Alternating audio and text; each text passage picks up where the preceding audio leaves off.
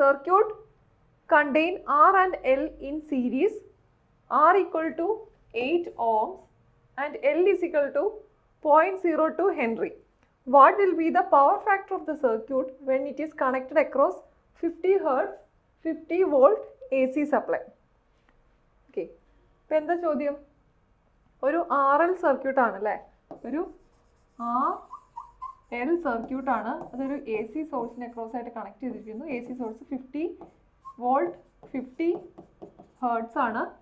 Then എന്തൊക്കെ തന്നിട്ടുണ്ട്? റെസിസ്റ്റൻസിന്റെ വാല്യൂ 8 ഓം ആണെന്ന് പറയുന്നുണ്ട്.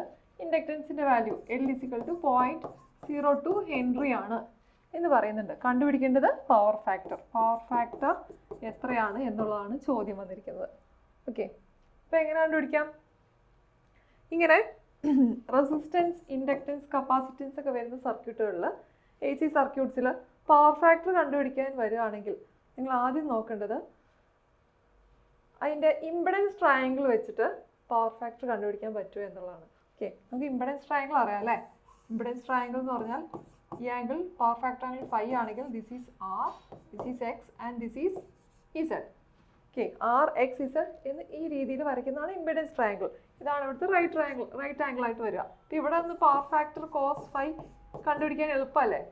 പവർ ഫാക്ടർ എങ്ങനെ കണ്ടുപിടിക്കാം? Power factor is equal to R by Z, adjacent side by hypotenuse. അതായത് R by Z എന്ന് കിട്ടും. Power factor cos phi is equal to R by Z ആണ്. അപ്പോൾ ഈ ആറിൻ്റെ വാല്യൂ നമുക്ക് ഇവിടെ തന്നിട്ടുണ്ട് 8 ohms.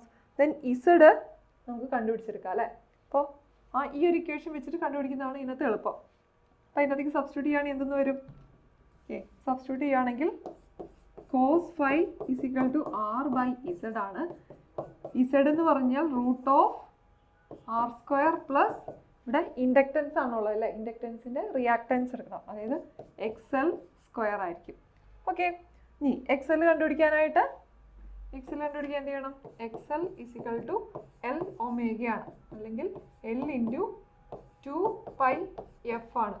എല്ലിൻ്റെ വാല്യൂ 0.02, എഫിൻ്റെ വാല്യൂ 50 ഹെർട്സ്. 50 ഹെർട്സ് ആണെങ്കിൽ ഇവിടെ 50 സബ്സ്റ്റിറ്റ്യൂട്ട് ചെയ്താൽ 50 ഇൻറ്റു 2 100 വരും. 100 ഇൻറ്റു പൈ എന്ന് പറയുന്നത് 314.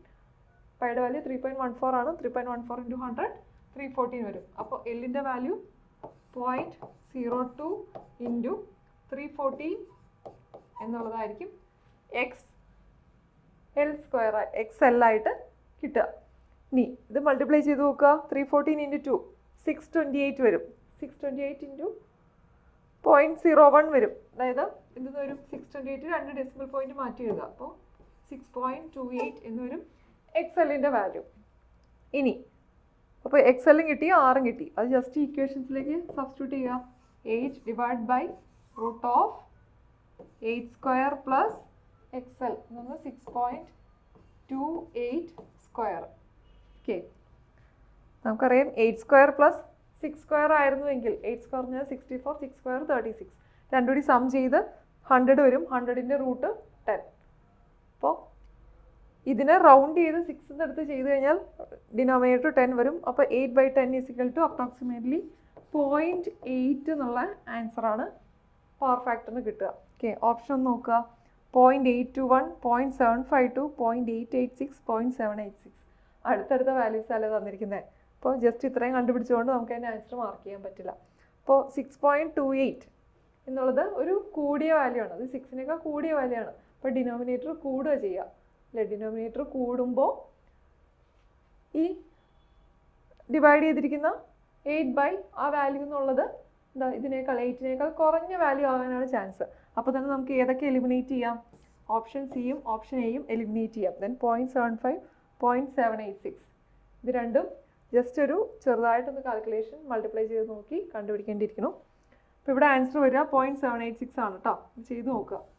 അപ്പോൾ എലിമിനേറ്റ് ചെയ്യാൻ പറ്റുന്ന ഓപ്ഷൻസ് ഒക്കെ എലിമിനേറ്റ് ചെയ്ത് കണ്ടുപിടിക്കാൻ പറ്റുന്നതാണെങ്കിൽ എളുപ്പം, ഇല്ലെങ്കിൽ ഇതുപോലെ ചെറിയ കാൽക്കുലേഷൻസ് ചെയ്യേണ്ടി വരും. ഓക്കെ, അപ്പോൾ ആൻസർ ഇവിടെ ഈ കേസിൽ കിട്ടുക 0.786 ആണ്. മൾട്ടിപ്ലൈ ചെയ്ത് നോക്കുക കേട്ടോ. Then next question. Overload coil of 3-point DC motor starter is connected in series with shunt field, parallel with shunt field, in series with armature coil, in parallel with series field. Okay, അതായത് എന്താ ചോദിച്ചിരിക്കുന്നത്?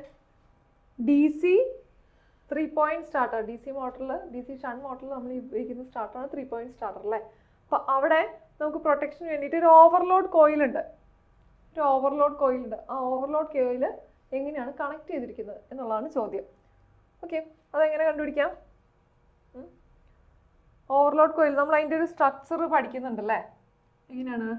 ഇപ്പോൾ ഒരു motor starter എന്ന് വെച്ച് കഴിഞ്ഞാൽ ഇത് motor ആണെങ്കിൽ, മോട്ടർ ആർമേച്ചർ ആണെങ്കിൽ, ഈ ആർമേച്ചറിന് സീരീസ് ആയിട്ടാണ് ഏത് ഒരു റെസിസ്റ്റൻസ് വരിക. ഈ റെസിസ്റ്റൻസിൻ്റെ സ്റ്റാർട്ട് പോയിന്റ്, അതായത് മോട്ടോർ സ്റ്റാർട്ട് ചെയ്യുമ്പോൾ ഫുൾ റെസിസ്റ്റൻസ് സർക്യൂട്ടിലുണ്ട്.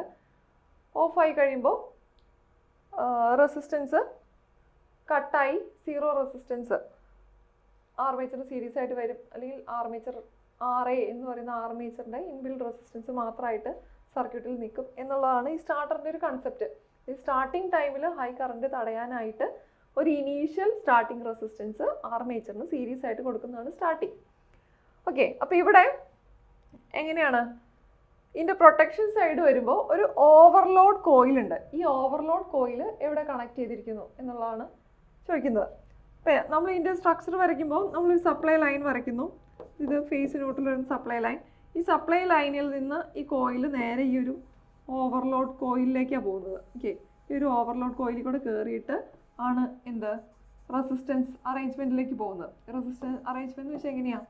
പിന്നെ ഡിഫറെൻറ്റ് സ്റ്റഡ്സ് ആയിട്ടായിരിക്കും അല്ലേ, ഡിഫറെൻറ്റ് സ്റ്റഡുകളായിട്ടായിരിക്കും. അപ്പോൾ ഇവിടുന്ന് ഈ റെസിസ്റ്റൻസിൽ കൂടെ കയറി ഇറങ്ങി ദെൻ അത് ആർമേച്ചറിലേക്ക് പോവുക ചെയ്യുന്നത്. ഇതിൻ്റെ അടുത്തായിട്ട് എന്താ വീണ്ടും പ്രൊട്ടക്ഷൻ സർക്യൂട്ടുകളൊക്കെ വേറെയും പറയുന്നുണ്ട്. അതായത് ഹോൾഡ് ഓൺ കോയിൽ അങ്ങനെയുള്ള കുറച്ച് കാര്യങ്ങളൊക്കെ ഉണ്ട്. അപ്പോൾ ഇതെല്ലാം കൂടി വെച്ച് ഈ ഒരു കൺസ്ട്രക്ഷൻ ഡീറ്റെയിൽ ആയിട്ട് നമ്മൾ പഠിച്ചു വെക്കണം. അത് നോക്കുമ്പോഴാണ് നമുക്ക് ഇതിൻ്റെ ഈ സ്ട്രക്ചർ മനസ്സിലാവുക. അപ്പോൾ ഇവിടെ ഇപ്പോൾ ഈ ക്വസ്റ്റിൻ്റെ ആൻസർ വരെ ഏതാ? ഈ ഓവർലോഡ് റിലേയിലെ അല്ലെങ്കിൽ ഓവർലോഡ് കോയിൽ എന്ന് പറയുന്നത് റെസിസ്റ്റൻസും ആർമേച്ചറും സീരീസ് ആയിട്ട് വരിക. ഓക്കെ, ഇപ്പോൾ സീരീസ് വിത്ത് ആർമേച്ചർ കോയിൽ എന്നുള്ളതാണ് ഇവിടെ ആൻസർ ആയിട്ട് വരിക കേട്ടോ. ഓക്കെ, അപ്പോൾ അത് സ്ട്രക്ചർ ഡീറ്റെയിൽ ആയിട്ട് ഒന്ന് നോക്കുക. അപ്പോൾ ഈ ഒരു രീതിയിലാണ് ഇവിടെ കണക്ഷൻ പോവുക. Okay, the next one, the speed of DC shunt motor is dropped slightly from no load to full load is due to. Okay, ഒരു DC shunt മോട്ടറിൻ്റെ സ്പീഡ് നമുക്കറിയാം കോൺസ്റ്റൻറ്റ് സ്പീഡ് മോട്ടർ എന്നാണ് DC shunt മോട്ടറിനെ വിളിക്കാറുള്ളത്. പക്ഷേ ഈ DC മോട്ടറിൽ ഒരു constant speed, നമ്മളതിൻ്റെ characteristics വരച്ച് പഠിക്കുന്നുണ്ടല്ലേ. Okay, speed torque characteristics ആണെങ്കിലും speed torque characteristics പഠിക്കുന്നുണ്ട്, സ്പീഡ് വേഴ്സസ് കറണ്ട് ക്യാരക്ടറിസ്റ്റിക്സ് ഒക്കെ പഠിക്കുന്നുണ്ട്. അപ്പോൾ ഏതിലാണെങ്കിലും ഒരു കോൺസ്റ്റൻറ്റ് സ്പീഡ് ആണ് നമുക്ക് കിട്ടേണ്ടിയിരുന്നത്. ഓക്കെ, പക്ഷെ ആക്ച്വലി പ്രാക്ടിക്കൽ കേസിൽ ഇതെങ്ങനെയാണ്? ഒരു ചെറിയ ഡ്രൂപ്പിംഗ് അല്ലെങ്കിൽ ചെറുതായിട്ടൊന്ന് സ്പീഡ് വേരി ചെയ്യുന്നതായിട്ട് കാണാം. അപ്പോൾ ഈ സ്പീഡ് വേരിയേഷൻ നോ ലോഡിൽ നിന്ന് ഫുൾ ലോഡിലേക്ക് പോകുമ്പോൾ ഈ സ്പീഡ് വേരിയേഷനുള്ള കാരണം എന്താണ് എന്നുള്ളതാണ് ഇവിടെ ചോദ്യം. ഓക്കെ, ഓപ്ഷൻസ് നോക്കുക. Increase in back EMF, decrease in field flux, IRA drop in armature, increase in field flux. ഏത് ആൻസർ വരിക?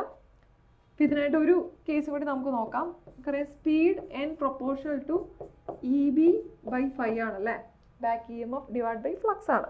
അപ്പോൾ ഇതിനകത്ത് EB എന്നുള്ളതിന് നമുക്ക് എന്തെന്ന് എഴുതാം? EB എന്ന് പറഞ്ഞു കഴിഞ്ഞാൽ this is proportional V minus motor അല്ലേ, മോട്ടർ ആകുമ്പോൾ സപ്ലൈ വോൾട്ടേജ് കൊടുക്കുന്നു, അതിൽ നിന്ന് ഡ്രോപ്പ് പോകുന്നു. അപ്പോൾ V minus IARA divided by φ എന്ന് എഴുതാം. അപ്പോൾ ഈ കേസിൽ N proportional to V minus IRA/φ എന്നാണ്. അപ്പോൾ ഈ IA എന്ന് പറഞ്ഞാൽ എന്താ? നമ്മുടെ കറണ്ട് ആണ് അല്ലേ. അപ്പോൾ ലോഡ് കൂടുന്നതനുസരിച്ച് വേരി ചെയ്യുന്ന ഫാക്ടറി കറണ്ട് ആണ്. ലോഡ് കൂടുന്നതനുസരിച്ച് IA വേരി ചെയ്യും, അല്ലെങ്കിൽ IA ഇൻക്രീസ് ചെയ്യും. IA ഇൻക്രീസ് ചെയ്യുമ്പോൾ എന്ത് പറ്റും? ഈ IRA ഡ്രോപ്പ് അങ്ങ് കൂടും. IRA ഡ്രോപ്പ് കൂടിക്കഴിഞ്ഞാൽ V മൈനസ് IRA എന്നുള്ള വാല്യൂ കുറയും, അല്ലെങ്കിൽ ബാക്ക് EMF കുറയും. അതനുസരിച്ച് സ്പീഡ് കുറയും. അപ്പോൾ ഇതാണ് ഈ ചോദ്യത്തിൻ്റെ ഉത്തരം വരിക. നോ ലോഡിൽ നിന്ന് ഫുൾ ലോഡിലേക്ക് സ്പീഡ് കുറയാനുള്ള റീസൺ എന്ന് പറയുന്നത് drop in armature, IARA drop in armature ആണ്. ഓക്കെ, ദെൻ നെക്സ്റ്റ് ക്വസ്റ്റ്യനിലേക്ക് പോകാം. Resistance above dash Om is called high resistance. മെഷർമെൻറ്റ്സിൽ നമ്മൾ റെസിസ്റ്റൻസിനെ പലതായിട്ട് law resistance, medium resistance, high resistance classify ചെയ്തിട്ടുണ്ട്. ഓക്കെ, ഇത് ലെസ് ദാൻ 1 ohm വരുന്നതാണ് ഏത്? ലോ റെസിസ്റ്റൻസ് എന്ന് പറയുന്നത്. Then 1 ohm to 100 kilo ohms വരെയാണ് എന്ത്? മീഡിയം റെസിസ്റ്റൻസ് എന്ന് പറയാം. എബവ് 100K ആണ് എന്ത്? ഹൈ റെസിസ്റ്റൻസ് എന്ന് പറയുന്നത്. ഓക്കെ, ഹൈ റെസിസ്റ്റൻസ് എന്ന് പറയുന്നത്. അപ്പോൾ ഇവിടെ ഏതാണ് ആൻസർ വരിക? ഹൈ റെസിസ്റ്റൻസ് ആണ് ചോദിച്ചിരിക്കുന്നത് 100K. 100K എന്ന് പറയുമ്പോൾ 100 ഇൻറ്റു 10⁻3. അപ്പോൾ 3 പൂജ്യം വരില്ല, 100 കഴിഞ്ഞിട്ട് 3 പൂജ്യം. ഓക്കെ, 100 കഴിഞ്ഞിട്ട് 3 പൂജ്യം, 100 ദെൻ 3 പൂജ്യം വരും. ഇപ്പം എത്ര വന്നു? First option, option A is the correct answer. ഇത്രയും ഓംസ് ആണ് കറക്റ്റ് ആൻസർ എന്ന് പറയുന്നത്. Okay, then next question. Regenerative braking is possible when the speed of motor is below synchronous speed, above synchronous speed, same as synchronous speed, all the above. Okay, എന്താണ് regenerative braking? നമ്മൾ DC motor breaking പഠിക്കുന്നുണ്ട്. അതിനകത്ത് plugging ഉണ്ട്, റിയോസ്റ്റാറ്റിക് breaking ഉണ്ട്, regenerative braking ഒക്കെ ഉണ്ടല്ലേ. അപ്പോൾ അതിനകത്ത് എങ്ങനെയാണ് ഒരു എഫിഷ്യൻ്റ് ആയിട്ടുള്ളൊരു ബ്രേക്കിംഗ് മെത്തേഡാണ് റീജനറേറ്റീവ് ബ്രേക്കിംഗ് എന്ന് പറയുന്നത്. എന്താ റീജനറേറ്റീവ് ബ്രേക്കിങ്ങിൽ ചെയ്യുന്നത്? റീജനറേറ്റീവ് ബ്രേക്കിങ്ങിൻ്റെ സമയത്ത് ബ്രേക്ക് ചെയ്ത് നമ്മൾ അവിടെ ഉണ്ടാകുന്ന എനർജി വേസ്റ്റ് ആക്കി കളയുന്നില്ല. ഒരു റെസിസ്റ്ററിൽ ഡ്രോപ്പ് ചെയ്ത് കളയോ അല്ലെങ്കിൽ വേസ്റ്റ് ആയിട്ട് തെർമൽ എനർജി ആയിട്ട് വേസ്റ്റ് ആകാൻ അനുവദിക്കുന്നില്ല. ആ എനർജി സപ്ലൈ സൈഡിലേക്ക് ഫീഡ്ബാക്ക് പോലെ ഒരു ഫീഡ്ബാക്കിംഗ് ഓഫ് സപ്ലൈ, സപ്ലൈയിലേക്ക് തിരിച്ച് ആ എനർജി ഫീഡ് ചെയ്യുക ചെയ്യുന്നത്. അപ്പോൾ അത് ചെയ്യാനായിട്ട് നമ്മളവിടെ സ്പീഡിൻ്റെ വേരിയേഷനാണ് മെയിനായിട്ട് ചെയ്യുക. എന്താണ് സ്പീഡ് എബവ് സിഗ്നൽ സ്പീഡ് ആക്കിയാൽ മാത്രമാണ് ഈ റീജനറേറ്റീവ് ബ്രേക്കിംഗ്, അതായത് മോട്ടറിനെ ജനറേറ്റർ ആക്കി കൺവേർട്ട് ചെയ്യുന്ന ആ പ്രോസസ്സ് നമുക്ക് ചെയ്യാൻ പറ്റുമോ? ഇവിടെ ആൻസർ ചെയ്ത് വരിക, regenerative braking process is possible in speeds above signal speed. Okay, above signal speed എന്നുള്ളത് സിഗ്നൽസ് മോട്ടോർ അല്ലെങ്കിൽ സിഗ്നൽസ് മെഷീൻസിൻ്റെ കേസിൽ അല്ലെങ്കിൽ ഇൻഡക്ഷൻ മെഷീൻ്റെ കേസിലാണത് പറയുക. അപ്പോൾ greater than that rated speed എന്നുള്ളത് എടുക്കുക. ഓക്കെ.